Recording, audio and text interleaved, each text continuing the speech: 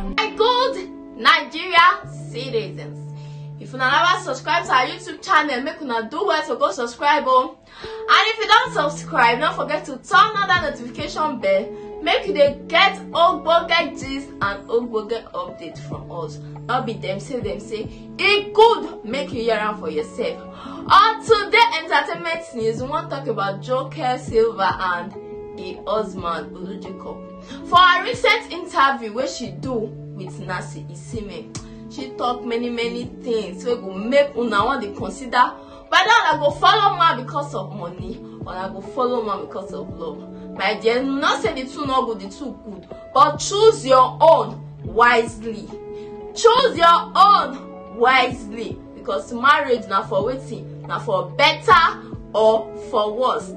For this interview, she shall talk many things. She talked say when they newly married that the love was intact. Now when the man can't they lose his memory. Can't they lose the memory, not can't even know who she be. Say he not fit forsake am. Because then he do like man. He love them, he love the children, like they had a very peaceful home.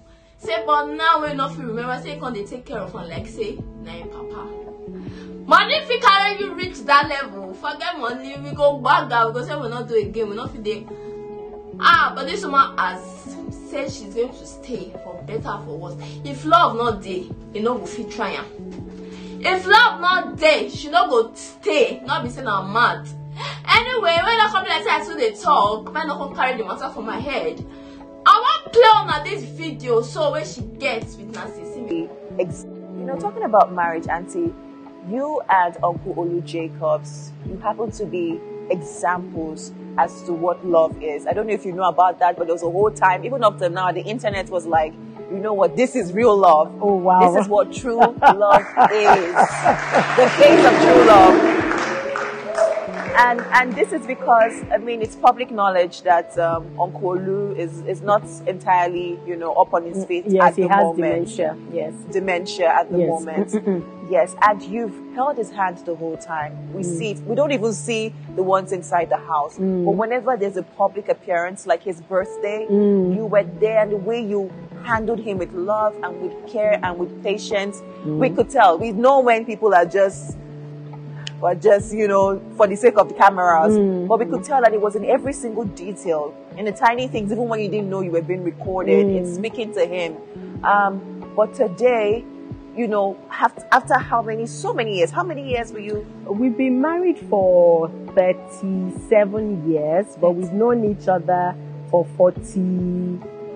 We've been dating, we were dating, you know, for 5 years before we got married. 5 or 5 years. Oh my gosh! I need advice from the angle of what is it like? That this is it, like literally in health and in sickness. How is it for you? Your mental state. How have you been able to bring yourself to this spot and just continue to be there for your husband? Well, I have to be very honest. It hasn't been easy. In the early years when we first started, we didn't even realize it had started. We just were like, why are you behaving like this? What's happening to you? You know, things like that. But when it then, you know, kind of the deteriorations became a bit more rapid. Oh, my darling. You didn't want to see me at that time. I was bawling. I always used to bawl my eyes out, you know. And then, you know, there now came a point of acceptance that this is it. This is the reality. It is what it is. And it's almost like the person you married 80% of the time is no longer there. It's another, you know, but the thing is this, when he was there, he was an amazing man. And because he was an incredible, my husband is an incredible father to his children. And an amazing husband who was practically my best friend, and I could share anything with him, you know. So in this journey now, it's like I'm looking after my father. Do you understand? You know, that's the way it's become. Like the husband I knew is no more there, but this man that is here is somebody that I still love. Yeah. But love in a different way. Yes. Thank you so much, Auntie, for sharing that. Thank you. My people, hope una watch the video finish. What do you think concerning this matter? Is it love that you're going to fight for in marriage, or you're going to fight for money? Like I talked about before for the beginning of this video, choose what you want for inside marriage, because marriage is for waiting better or for worse. Don't marry because the man get money, because you get time where you go rich. That money not go carry you rich anywhere.